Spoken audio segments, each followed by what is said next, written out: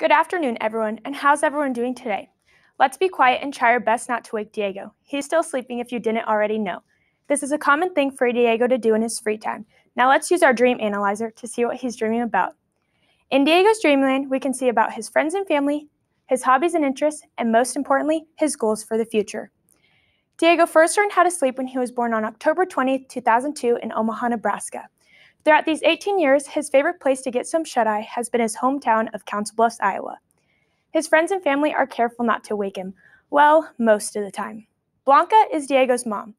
She runs a house. She's careful not to wake him. Well, sometimes. Sometimes she'll wake him up without any reasoning. She's his #1 role model and #1 supporter.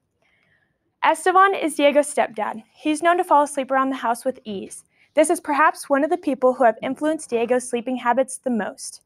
Maria is Diego's grandmother. She's the only one who will let Diego sleep undisturbed, and she also is someone Diego holds highest in his heart. Aubriana is Diego's little sister. She won't hesitate to wake him up, even if it's just to show him a YouTube video that she thought was cool. He thinks she's a brat, but he loves her unconditionally anyways. As Diego ventures, in Diego's dreamland, we are able to see who he'd live in a huge mansion with. Some of his best friends, Andreas, Rolando, Daniel, Freddie, and Jordan.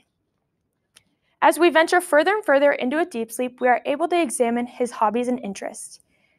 Diego loves to work. When he's not in a deep slumber, at school, or at home, he's actively dishing out the best customer service and acting as a most goated part-time employee at Hy-Vee. You can count on Diego to have a helpful smile in every aisle. Diego also loves listening to music. His favorite music genres stem from jazz to rap to indie to even rock and roll. Some of his favorite artists include Kanye West, Frank Ocean, and even Tyler, the Creator.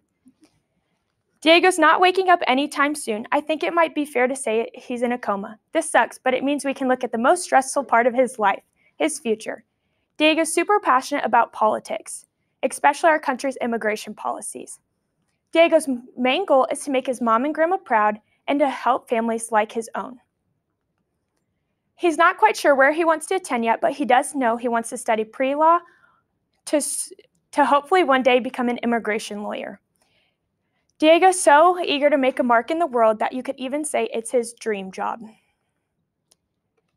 As we end up in an irreversible coma, we are truly able to examine what goes on through his head while he sleeps, from dreaming of his family and to being fortunate to have some cool friends, to spending his non-slumbering hours involved in his other hobbies and interests, and for anticipating the days where his dreams become a reality. It was my privilege to introduce you to Diego. And even though he may wish he was still snug in bed in REM, Eleanor Roosevelt once said, "The future belongs to those who believe in the beauty of their dreams."